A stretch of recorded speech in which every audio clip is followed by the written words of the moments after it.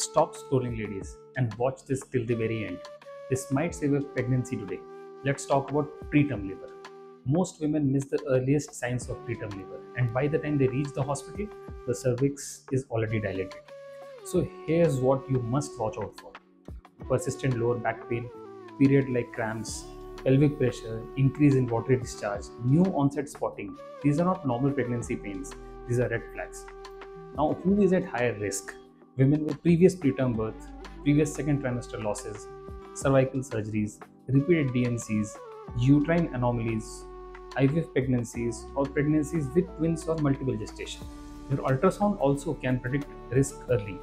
Key findings include short cervix, which is less than 2.5 centimeters before 24 weeks, funneling, sludge, or dynamic cervix. In doubtful cases, we do serial cervical length monitoring every 1 to 2 weeks. Now let's talk about treatment.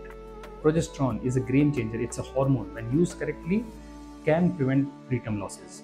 Vaginal progesterone is proven beneficial in short cervix, prior preterm birth, some IVF high-risk pregnancies. It helps stabilize the uterus and support cervical integrity. Then comes cerclage. There are different types of cerclages: history-indicated cerclage, ultrasound-indicated cerclage, rescue or emergency cerclage when the cervix is already open, and for women with extremely short or surgically damaged cervix, laparoscopic cerclage offers excellent success rates. But remember, these decisions are never one size fits all. Always consult your gynecologist immediately if you notice any warning signs. Early action saves pregnancies.